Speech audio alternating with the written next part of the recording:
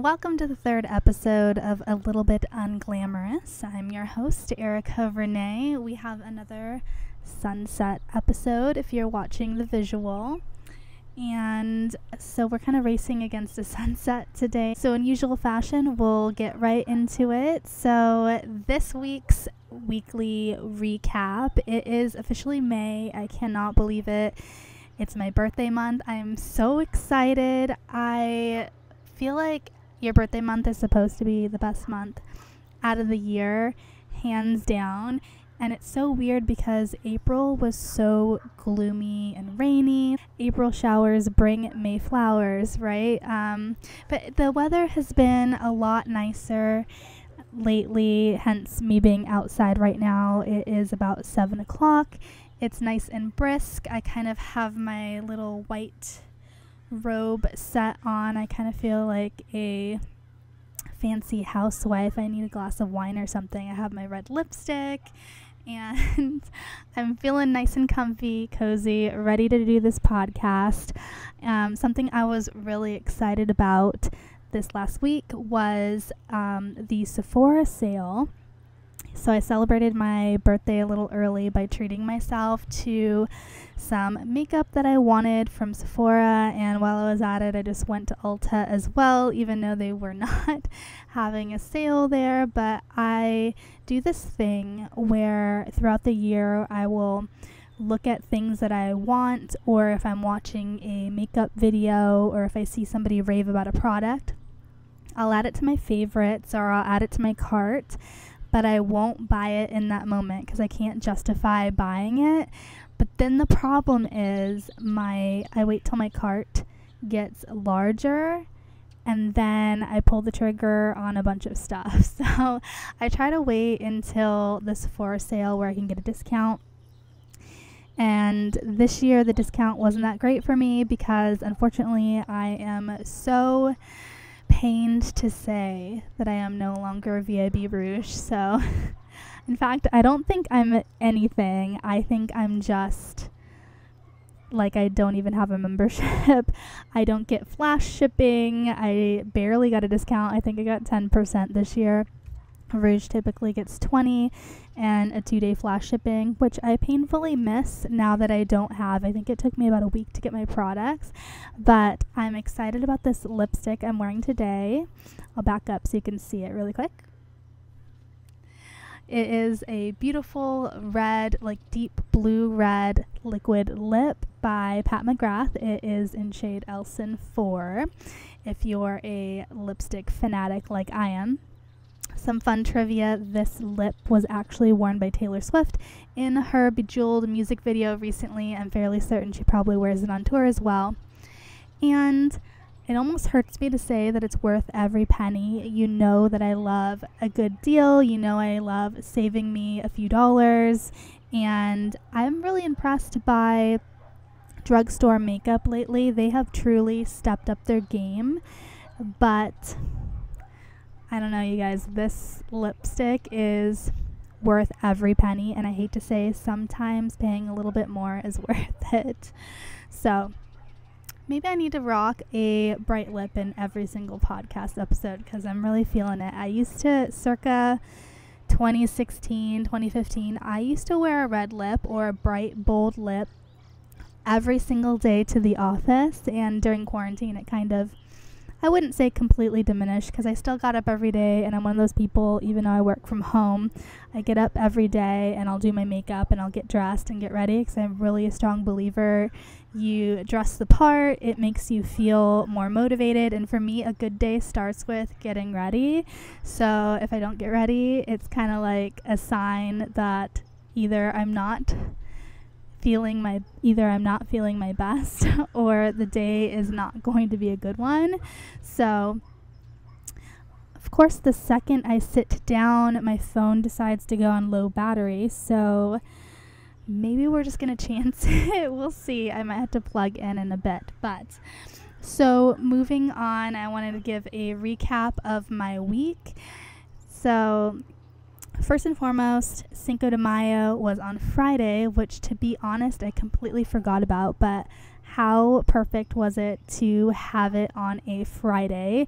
Now, I didn't venture off into anywhere too chaotic with big crowds or anything like that, but I thought to myself, Cinco de Mayo, I was just talking the day before about how I really wanted to make some margaritas, so I felt like it was an excuse for me to go during my lunch break and buy all the ingredients. And there is this restaurant in San Diego that I love. I've been to, it's like quite a fancy one, but it's over by the harbor. It's called Costera.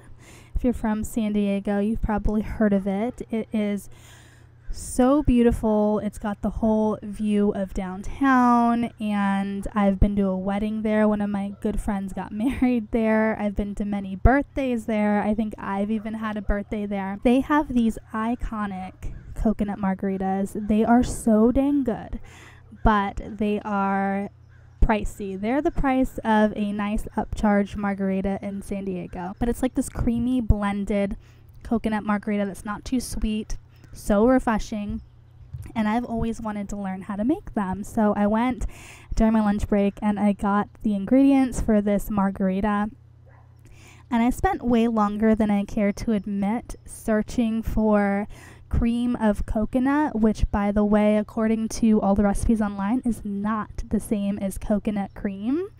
Apparently it's a little bit sweeter, but it's weird. It came in like a little mayonnaise like squeezy tube thing. But so I spent my whole lunch break searching for these margarita ingredients, surprised my boyfriend when he got home, made us these margaritas, and they didn't quite turn out the way that I had imagined them to be. I wouldn't call them bad, but I guess if my immediate reaction is they're not amazing, then I don't think they were that good. But so that was kind of a flop, but my sweet boyfriend told me they were delicious anyway, even though I knew he was lying. But it wasn't a complete loss because I ended up getting some margarita mix, and we ended up making regular margaritas that were amazing, so it wasn't a total loss. What else? I really just had the most relaxing weekend. I ate and ate and ate. My boyfriend, the chef, made us so many amazing meals. He made us homemade French dips with the rolls completely done from scratch. And we had some beer can chicken and just tons of margaritas all weekend. So it was a really good weekend. And the weather, like I said, has been so nice at dusk, where we could just light a fire and sit outside and it's not too cold. Really the most relaxing weekend that you could ask for. So I'm still gearing up for my week. It's Monday today as I'm filming this. And one other thing I have in my notes, this is so random, but I have to mention it because it's in my notes. Last week while I was out on my lunch break, I was eating at Chipotle, and everybody knows the hack where if you order a burrito bowl and get a side tortilla, you get more food, right? Well, I usually like the burrito bowls more in general, but so I ordered a side tortilla thinking it would be free, and they charged me 50 cents. Is that not obscene? Like, I was appalled by it.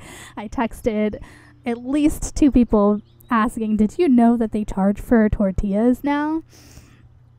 Anyway, so I wanted to start out this podcast after my weekly recap, of course. I wanted to give you a little midweek motivation because I felt like I have kind of needed a little motivation lately. I don't know, I've just been in this weird funk, and I'm starting to feel like I'm lifting out of it because, like I said, it's my birth month. It's got to be the best month ever. So earlier I was kind of peeved because of something somebody said to me, and I think a lot of times people say things without realizing the impact they're going to have on others, not always intending to hurt the other person's feelings. But here I got it all in my feelings, and without going into too much detail, I'm here to tell you that only you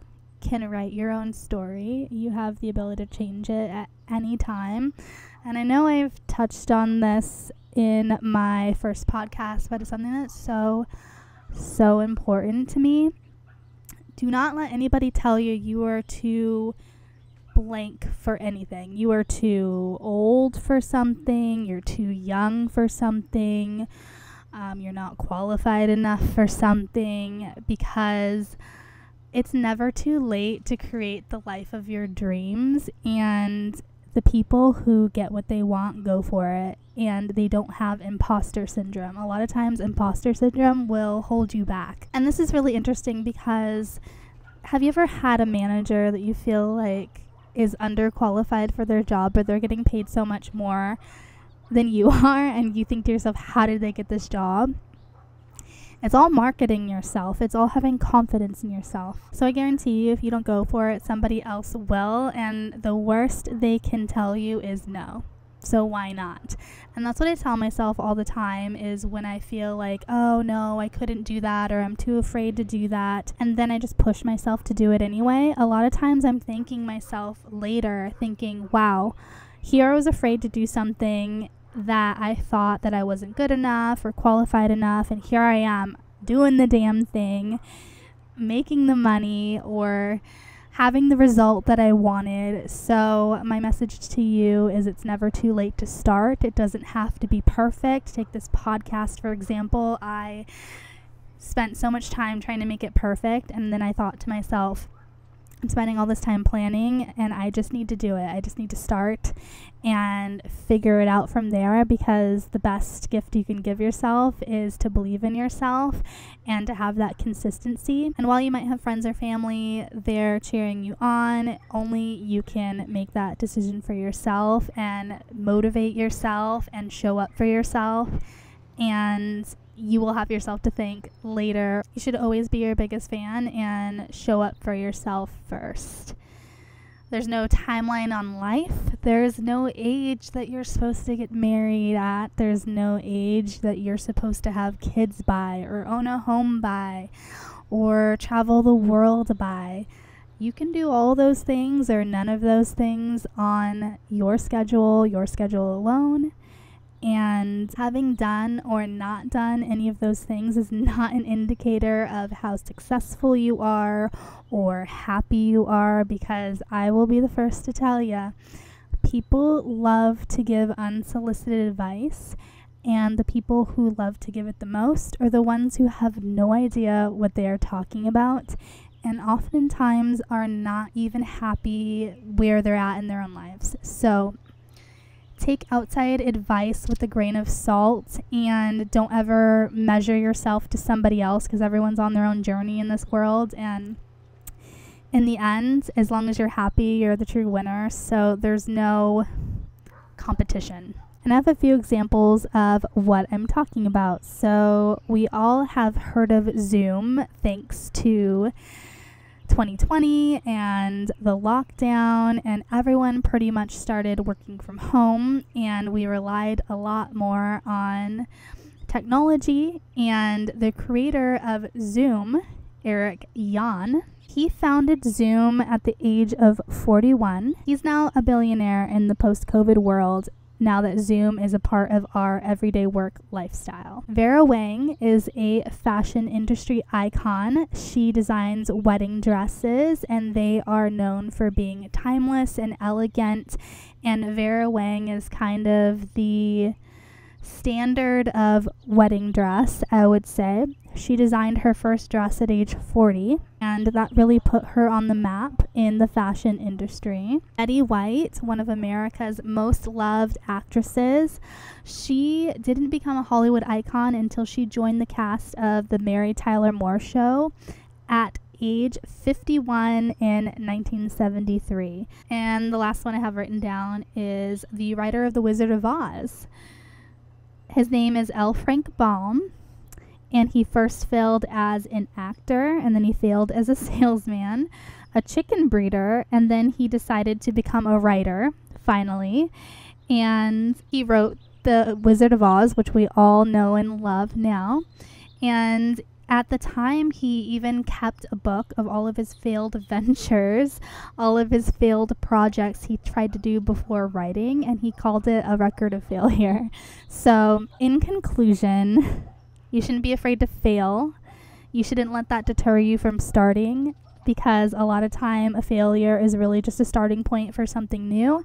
Sometimes life's biggest letdowns or things you wouldn't expect are going to happen to you are the opportunity to start something new and better. And a lot of times I'm redirected in life and I'm thinking in the moment, this is the worst thing that's ever happened to me. Oh my goodness, what am I going to do?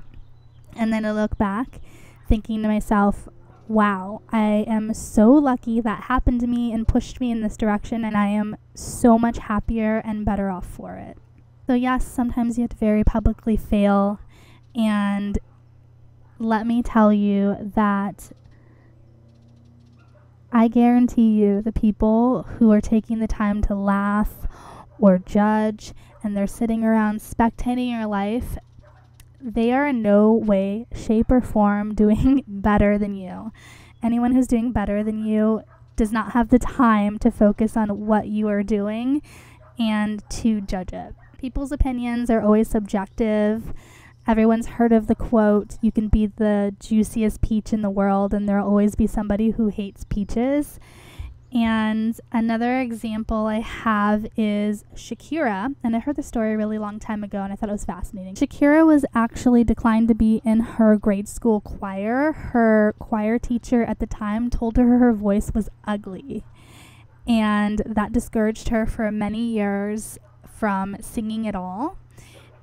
And like, thinking about that now, it's not unbelievable. I know, like, Shakira is not everybody's favorite singer, but the reason why she's so famous is because she has such a unique, special quality to her voice that sells. And I remember when I was in high school, I was also in high school choir. And at that time, I remember my choir teacher commended people who had voices that blended in well and harmonized well with others. And I always thought to myself, that's the least interesting part of singing. I mean, of course, when you're singing with a group of people, the whole point is to sound good as a whole. But when you're a standalone singer, what people are drawn into is the unique qualities of your voice. So I just wanted to have a little midweek pick-me-up for you guys. I felt like I needed one. So moving on to something a little more upbeat, we're going to get into pop culture, and I have some good stuff written down for you this week. It really just pulled together last minute, and I feel like I have a ton of things to expand on.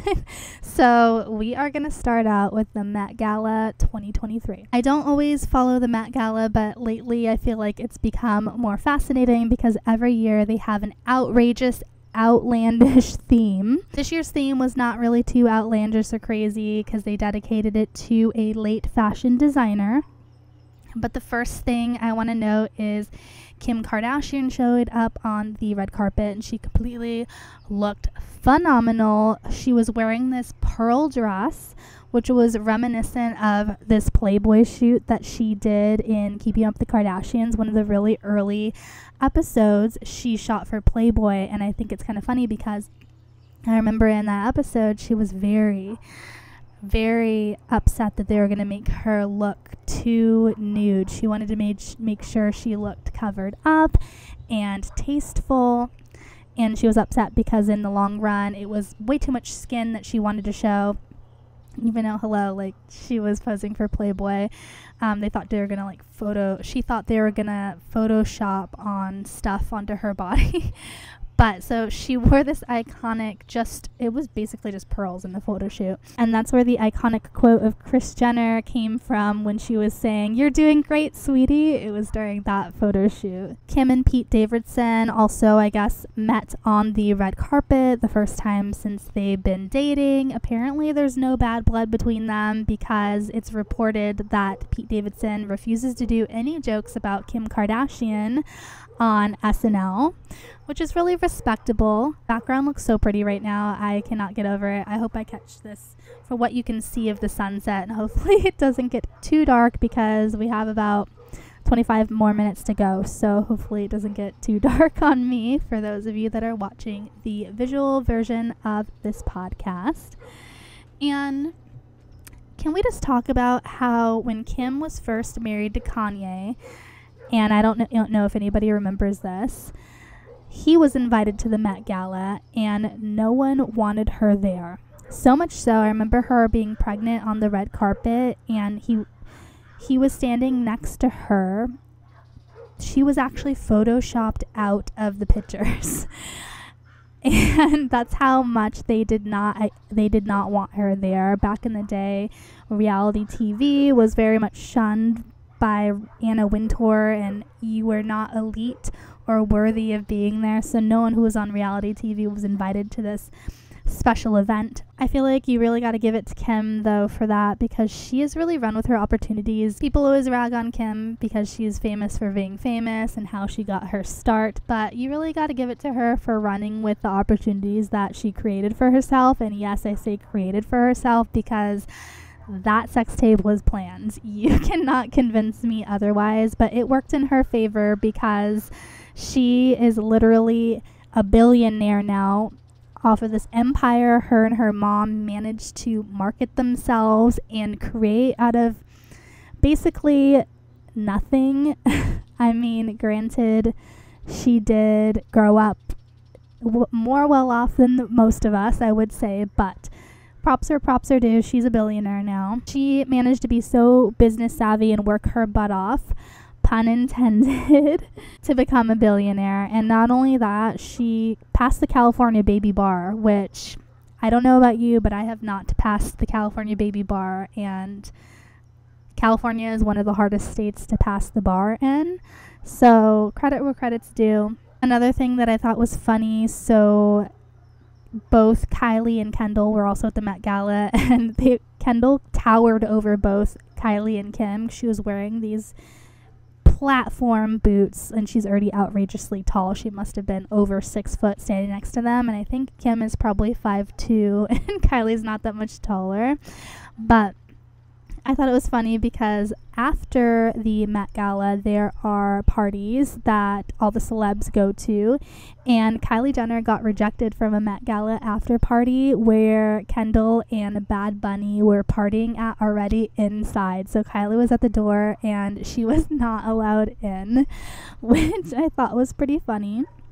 Another thing about the Met Gala people were going crazy over was there was apparently a cockroach that was wandering around the red carpet, and the internet went insane over this cockroach that walked the Met Gala. So looping back to the theme, this year's theme wasn't too outrageous. It was dedicated to a late designer who has since passed. Theme this year was called In Honor of Karl, to commemorate the work of Karl Lagerfeld. He passed away in 2019. He was a high-end fashion designer. And I thought one of the best costumes of the night was Doja Cat. We love Doja Cat. She always takes things so literal and tries to be outrageous on purpose, which I personally love about her. She was always interesting. But Doja Cat literally dressed up as a cat. And I have some hilarious dogs over here that really want in. Sorry about that. We are back. So Doja Cat dressed up as Karl's cat, who reportedly is thought to be worth over 240 million pounds when he passed away. And this cat ended up going to one of his assistants, who's now the cat's handler, I believe. So apparently this designer wrote his cat into his will in 2015, and it's reported that the cat was supposed to receive about 1.3 million pounds when he passed. Apparently has not been seen yet by the handler, but it's all hilarious, one and the same. And what made it even better, when Doja Cat was being interviewed on the runway, when people would ask her questions, she would only reply by saying meow. That's it. Paris Hilton also attended the Met Gala for the first time ever this year, and that's hot. Like I said, reality TV stars were not allowed to go to this event for the longest time, but I love Paris Hilton personally. I loved her surprise performance with Miley Cyrus and Dolly Parton during their New Year's Eve special.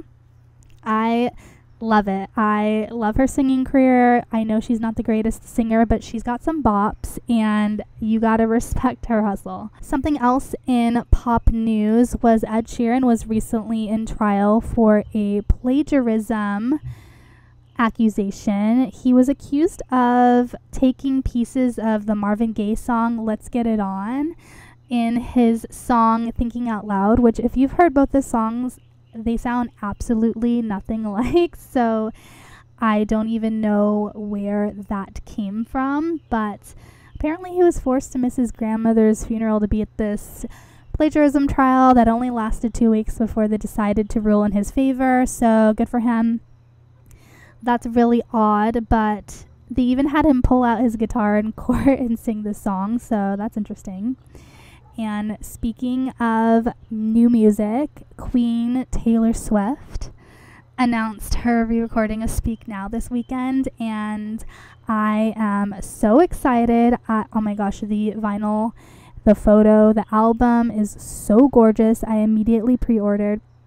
And I probably preemptively did that because I know she's probably going to release a signed version and I should hop on that instead, but I couldn't help it. I'm so excited. I'd like to take this moment to publicly apologize to all the Swifties for ranking Speak Now as my least favorite album. I don't know her. That's not me. I'm a new person. Speak Now forever, and that's all I have to say. In other royal news, the coronation of King Charles III happened over the weekend, and there is so much royal drama. And I don't really follow the royals much at all. However, it's getting interesting with the exit of Harry and Meghan and this coronation. It's just, there's a lot to get into, and we're going to go over a little bit today. Coronation of King Charles III and Queen Consort Camilla took place. So Camilla is not a queen. She is a queen consort, which is simply a queen that is married to the current reigning king. So she's just married to the king. She does not have any legal say. She is just the spouse of the acting king versus somebody that was born into the lineage and then became queen. But what I think is interesting is at the coronation, they decided to have her go by Queen Camilla. So that leads people to believe that she might be referred to as simply Queen Camilla from here on out, which is kind of odd. And something interesting as well is she opted to wear Queen Mary's crown in the interests of sustainability and efficiency, according to the royals. So will she be known as Queen Camilla? It's kind of interesting to see Queen Camilla be the queen after the whole Princess Diana tragedy. And if you don't follow the royals, which I did not, but the whole Princess Diana thing is very fascinating. So Princess Diana was married to King Charles, and she is the mother of both Harry and William. So she very publicly divorced Prince Charles in 1996 after it came out he was having an affair with Camilla, who was also married at the time, and then tragically a year later passed away while she was in a car. She was in a car accident running away from paparazzi who were chasing her, which is really horrific, and everyone, the whole world was sad about this. People loved Princess Diana. She was described as the queen of people's hearts. So it's just, seeing Camilla crowned queen is just a weird and sour subject for a lot of people. So the coronation was a very large event, and there was a lot of controversy that was going on around that because right now the UK is going through a crisis. A lot of people are not able to make ends meet. A lot of people are going hungry, and here we are having this large event to commemorate the new king and his queen, and it's estimated that the cost of this event was around $50 to $100 million pounds, which is an insane amount of money. And I also wanted to note, so after the actual coronation ceremony, they had this concert, which is pretty funny considering it's a royal dignified event. And I think it's weird because even in the United States, they have like when they have new presidential elections, they have these pop singers at the events, which I find kind of funny personally, but this is the same concept. They had this large concert afterwards, and a number of British performers turned down to be the headliner at this concert. So among those are Sir Elton John, the Spice Girls, Harry Styles, Ed Sheeran, and Adele all turned down to sing at this coronation. And oddly enough, the headliner was Katy Perry, who is not even British. Super random. People are wondering why, and I have no idea. So the coronation in itself was a hot topic because since it's a state event, it's paid for by the government, and it's just not a good look right now, having people not being able to make ends meet and then having this large event that is going to be paid for by the public. Another hot topic, of course, was Meghan Markle and Prince Harry. Will they attend the coronation? And I think, as you all know now, Meghan Markle did not attend the coronation. Prince Harry did, out of obligation, I suppose, but they very publicly stepped back from the royal family in 2020. We have all heard about that.